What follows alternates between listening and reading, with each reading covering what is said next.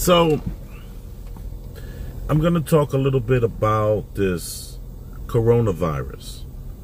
And I made some jokes earlier in the week that I was suffering from the corona light virus, which I originally heard Ronnie say from the Star Report. So that was like in my brain. And I guess I couldn't wait to use it. You know, as soon as I blew my nose, I'm like, oh, I must have the corona light virus. With that being said, I'm just going to give a little bit of a few of you know how I can be when it comes to these kind of things. We call them like events. And I would say, no, how do I say? I would argue. How do I just go out and how do I say this? Do not worry about this virus in any way, shape, or form. You have nothing to worry about. You know, at first I was thinking like this was just a money grab, which of course this is opportunity. Like, what's that guy said? He said, never let a good,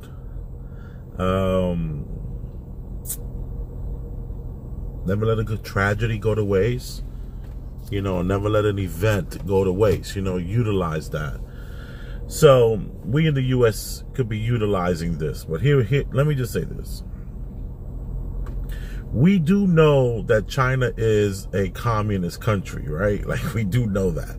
Like, this is like the first time the country has allowed people to like kind of like buy cars and all these different things, right?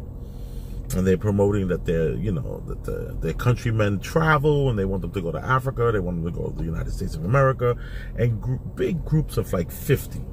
You travel outside the United States of America, and even some parts here, man. You go to Yellowstone National Park. I was in Yellowstone National Park with the family, and the Chinese was knocking us down. They're like, they don't care. They go 50 deep, and they're loud, and they spitting everywhere. Everywhere they turn, they don't even look at it like that. So, you know what I'm saying is true. I just thought of that song, This Much Is True. So, don't worry about this virus. Yes, it's a money grab. Yes, this is an opportunity for eugenicists like Bill Gates to push that agenda. You know, let's start vaccinating these people, because you know the human body is very resilient. Look at all the sugar I put this one through. Okay, and you know we can like run planes and trains with just sugar. Anyway, I digress from that. So here's the thing: the coronavirus is a hoax. I said it.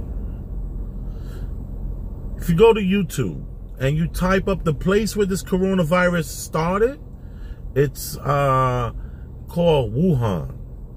And what's interesting is that this is what I would call a ghost city.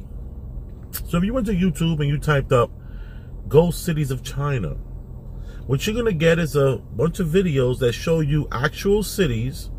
And Americans and not really Americans, but a lot of Australians and South Africans that do the, you know, South African people and Australian people, wherever you go in the United States of America, they're like traveling all through it. They're traveling everywhere.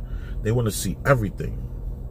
And it's unlike America, you know, like America doesn't really care about you really traveling. They want you to not travel, actually. They want you to be aware of what's going on. And they make all these movies like, with Lehman Nielsen to just push that idea that if you leave, you're gonna get kidnapped and you're gonna be like in some sort of dungeon having like weird sex until like that moment you die. They did those really cool movies like that. But this is what they're promoting. They're promoting that this is what happens when you leave, and you know, so they want you to stay in that tourist. Wherever you go, you stay where the tourists are at, because you don't want to end up in some dungeon. That's the propaganda. So we here in America are not the only ones that are pushing propaganda. All around the world, every place has their propaganda. This just happens to be China's propaganda. These kind of things are called false flags, okay? I don't make up these words. Then we don't have to call them that. We could just come up with another word. But these are these kind of like dramatized movie kind of things that happen. And then you have people that want to be on TV and they don't mind. You know, my brother did a movie. My brother's a movie director, and he's a very good one. What I love about my brother is that he starts something, he finishes it. Unlike me.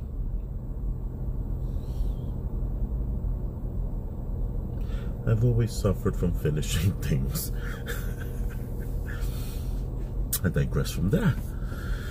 So, what we're doing now is we have to understand that in China, they have their own internet.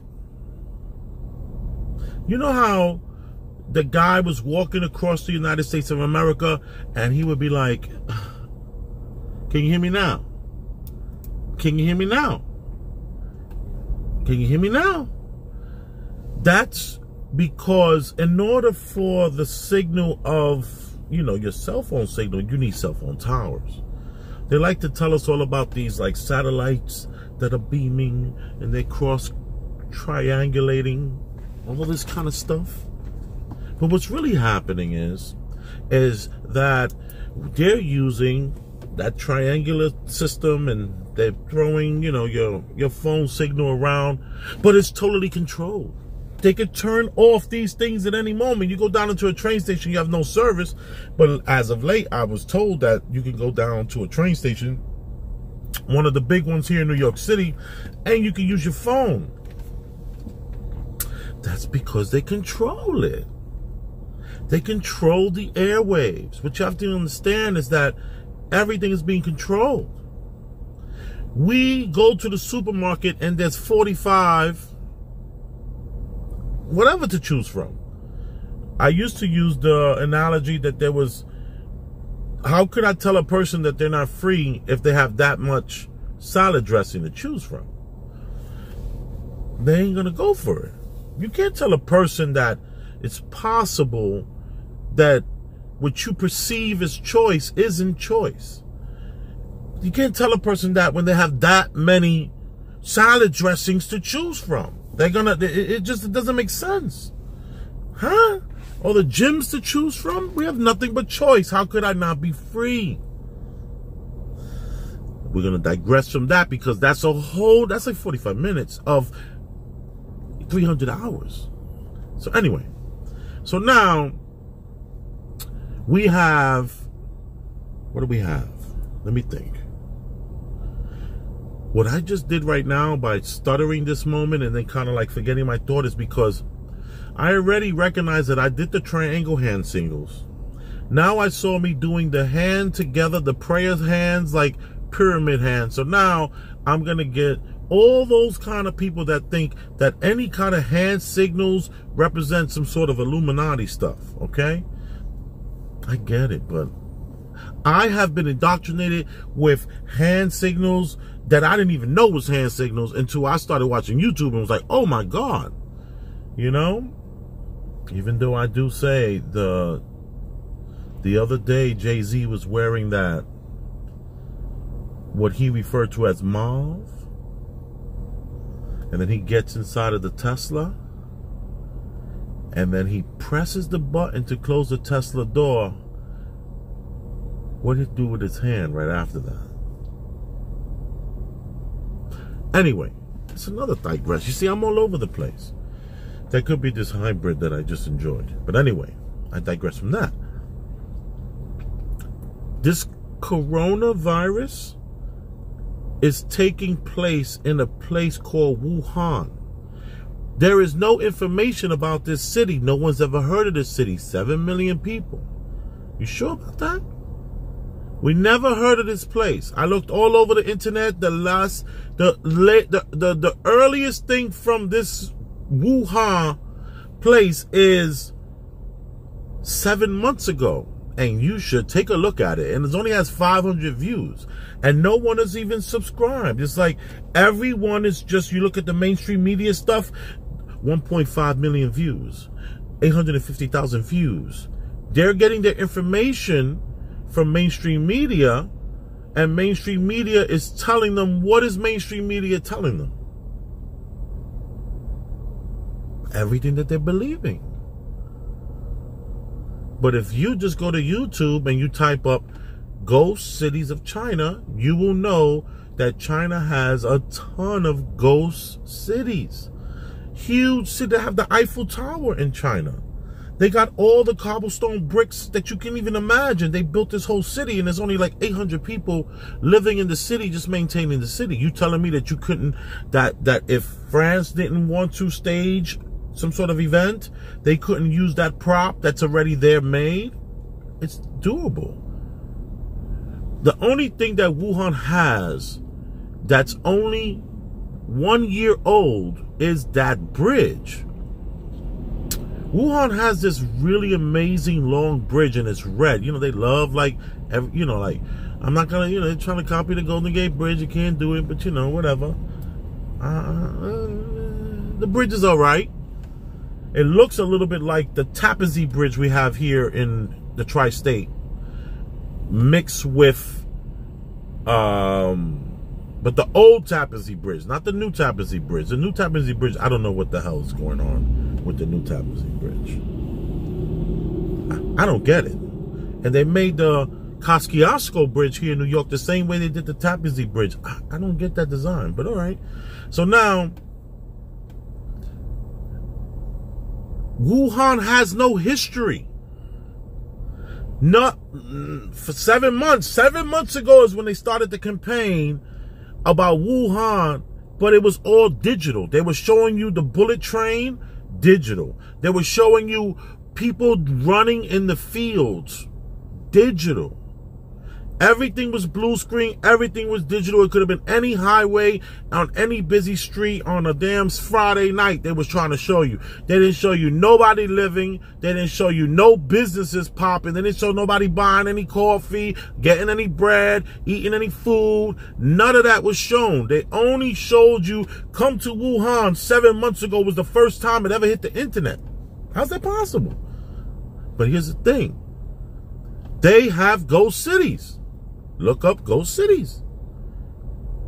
They're trying to say they built this hospital in 10, 12 days. So that means they have the ability to what? Build quickly. So it's not unrealistic that they built the whole city. And this city is where they call. And what alarmed me was when they were walking through the city, right?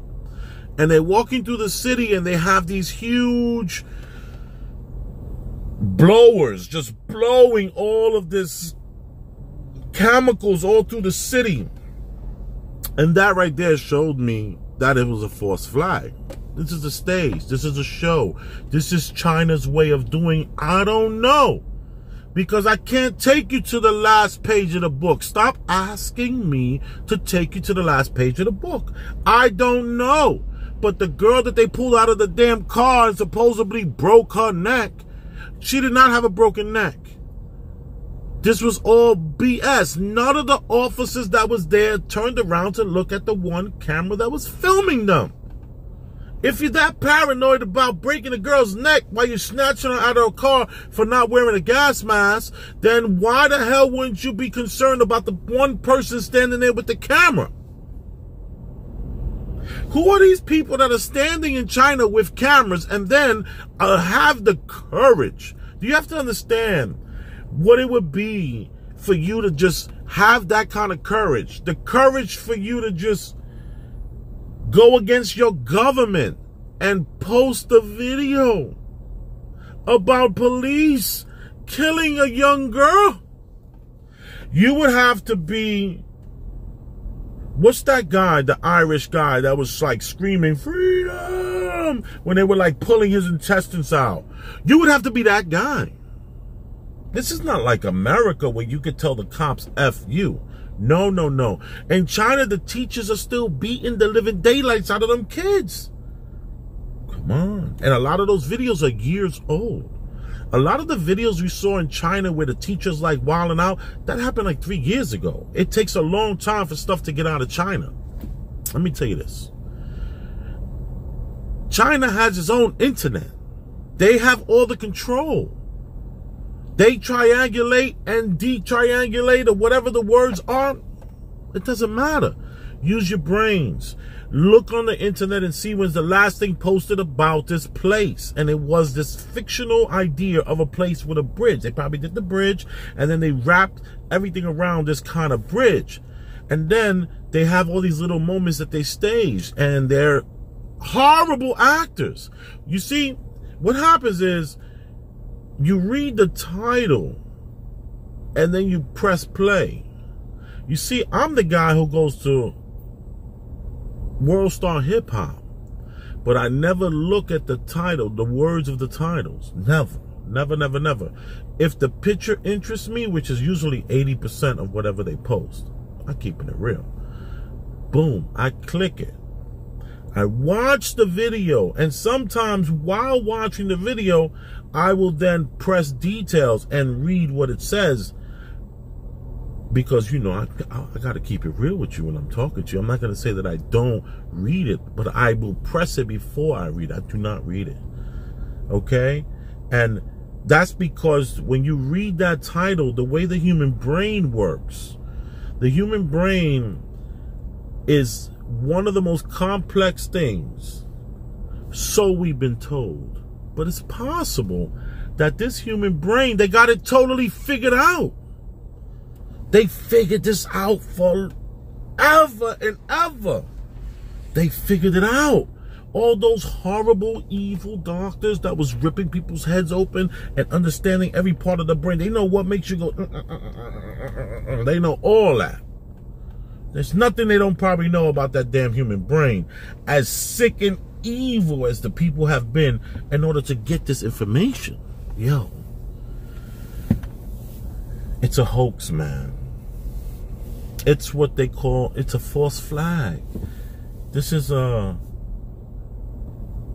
look at there's no information about this place, and every single thing that they show is staged. Totally staged. So don't think we're not going to take advantage. What did Emanuel, what's his guy name? He said, let's not always take advantage of a good tragedy, or whatever he said. So I digress from all of this. Thank you so much for listening to me on my rant. You know, I've had like 3 people call me because they want me to quail.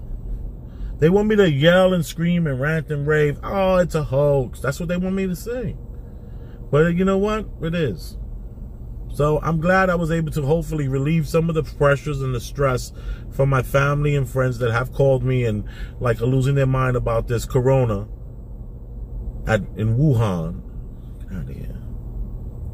Let me give you a quick analogy. I put this on my Facebook. And the analogy is the movie Trading Places with Dan Aykroyd and Eddie Murphy. And we have Randolph and Mortimer. Randolph and Mortimer actually placed a bet between themselves, a gentleman's bet. And that bet was that this person here, with enough money and influence, will be able to change his life and be a great person to society. And this person here, with all that he's learned and all he's done and his education and travel, we take away that money, we take away his I don't remember the exact words, but if we take away his affluent life, he will just be like this guy, you know? And the bet was for $1. But the bet wasn't even for $1. The bet was to win. It was all about winning. And I feel like China has some sort of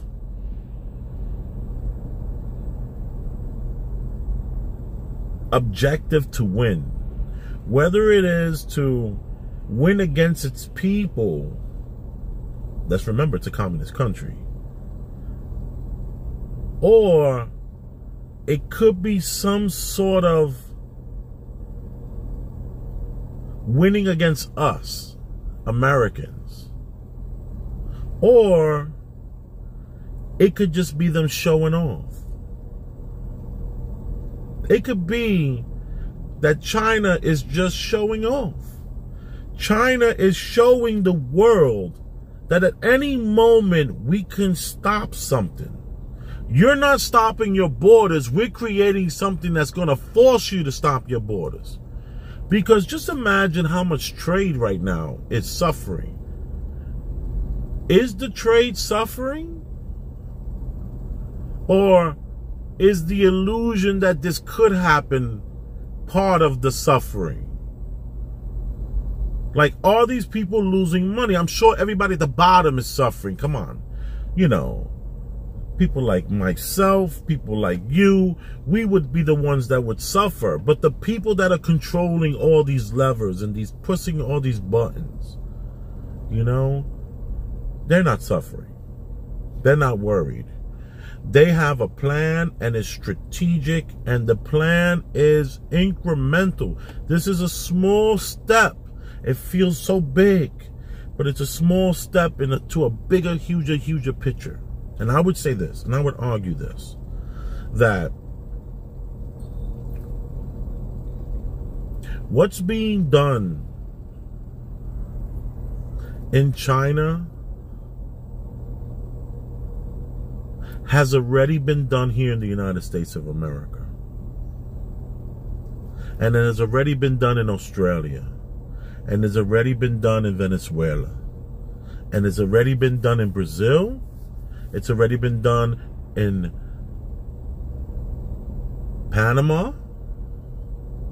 All these events, all of these false flags, all of this agenda-based rhetoric and agenda-based mind control and brain control is leading us to a place, and they have this place in mind. They have this idea, and they know how to get there. There's going to be massive amounts of cannon fodder, and that's us. That's you. That's me. While we're running around trying to figure out how we're going to get to this paying this rent, and how we're not gonna talk to our neighbors because they might try to kidnap and rape our children, and how we're gonna, you know, we're worried and we're stressed out. They add this. This is part of the adding the stress to your life to distract you from understanding how powerful humanity truly is. How powerful you are, how powerful I am. We have, as human beings, the capability of literally moving mountains. Literally. And the more they stop us from even thinking like that, even having that notion in our brains, then they keep their heads above water. You see, it's the system head that's still above water, but let me tell you, they can drown because of a guy like me sitting in this car. A guy like me talking to you, saying that you have nothing to worry about, saying that this is a hoax, saying that if you look on the internet, you will see that there's nothing about this place that has 7 million people. And everything that we see on television that represents it had to be delivered by someone with enough courage to move a whole entire nation. Each and every individual that recorded anything there, that leaked that recording, would have to be a freaking hero. They would have to be a William Wallace of their time to release anything at this critical moment to the world, to show the world something like this. So if we see it, it's because it's planned. It's given to you. It's a gift. Here you go. Enjoy. Now go pay your rent, or else you're going to be homeless like all those people you see downtown on your way to work, all those people you see at the train station, all those people you seeing. You want to be those people? You don't want to be those people? You better get your ass to work, and you better use this hand sanitizer. And then while you're at it, rub this on your face. Take this pill, drink this lotion, drink this potion, all that, And then what you gonna do? How you gonna unwind? Come on. But it's winnable. This is winnable. We can win this. We can make it to the next. What is it? I don't know, because I can't take you to the last page of the book. Come on, I tell you that already. Can't take you to the last page of the book. I don't know why. Do I know what the plans are? Hell no, I don't know. But I know this is a lie. This ain't right. So, thank you for watching. I appreciate you. I look forward to us doing this again. Boom.